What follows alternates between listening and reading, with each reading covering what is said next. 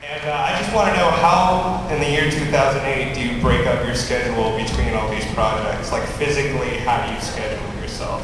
As hard as it is to do the work thing, the harder part is to make sure that you're still being a husband and a father. You know, it's like the work is crazy, but you know, the truth is that's my biggest concern, doing that. And so that's honestly the hardest part and most important one. In terms of how I do it, I completely rely on the most incredibly talented people that I'm lucky enough to work with. And so, although you see, you know, oh, it's a show, it's, you know, J.J. Abrams, it's like, Alex and Bob, you know, their names shouldn't be any smaller than mine, and, you know, the fact is,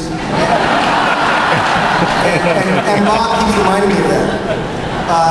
Alex is cool with it, and Bob's like, you know, dude, I saw the poster.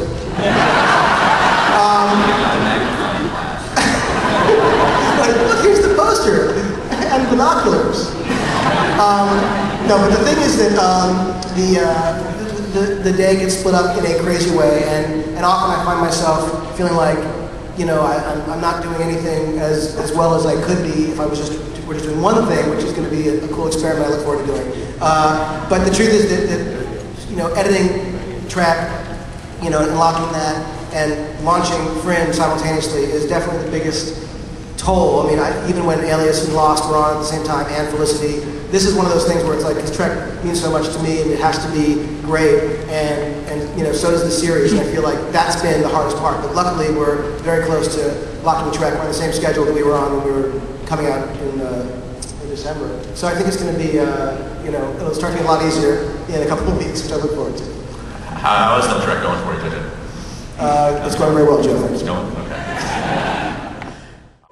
I promised JJ I won't ask any Star Trek questions, but Brian, any word on when there might be another trailer for the movie next year? Well, we've been working on a trailer. But the reason why we didn't have a presence here this year for Star Trek is because, believe it or not, we don't have any visual effects done, and the trailer is filled with visual effects. And I think there's about like 5 shots that have like 80% of the visual effects done, and the rest of the movie, which is well over 1,000 shots, have nothing done yet. So every year you see a new version, it's like, oh good, it's going to actually be in space. All these scenes that happen, like, there are these scenes that have these cards where it's like, insert really good, cool scene here. No.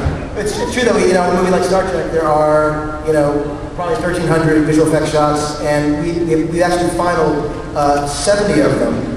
I wish there were 70 that when you put in a trailer, like, well, that makes sense, that's a trailer, but the order in which they get done has nothing to do with that. And the frustrating thing is that, like I said before, we're on the same schedule. Had we come out in December when, you know, we were hoping and wanted to come out originally, we would have scrambled to get all the trailers and stuff done, but because it's not coming out now until, you know, May, it's just that the idea is not to, you know, put this thing out there as if it were coming out in December, because you have to pace yourself in a way. So I am dying to show you this movie. I love this movie. I love the actors are so good. The script was amazing. Alex and Bob wrote. It's one of these things that, despite the effects not working, because you know the original show wasn't about the effects. It was about the relationships and the dynamic of the characters. The reason that I know the movie's working, and I don't want to jinx anything, but it's like when I watch it, the reason I know it's working is you care about the story, the people. It makes you feel, it's funny, it's scary. It's all these things that we hoped originally, and they're walking around and there's, you know, there's nothing on the view screen, you know, or they're walking around and there's a big thing of green right there, you know, but it's working because the actors are so good. So I'm dying to show you that you know, I'm sorry that the strategy of, you know, with Paramount not being here precludes us from being able to present to you something that, you know, if I were you guys, and I feel like I am, I would, you know, I would really want to see. So it'll be soon, so I apologize. However, you're staying in the room. I want to play, before we get back to the questions from the audience, a little speed round here for the writer and producers. So just quick answers to these. Borg or Khan? JJ. Most badass villain. Borg or Khan? Khan. Next. Borg. Khan.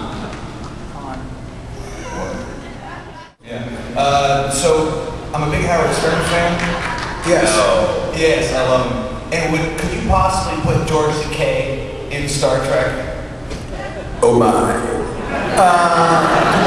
We had a meeting with that guy. He is awesome. He was the greatest guy. We just loved him. So, you know, sure.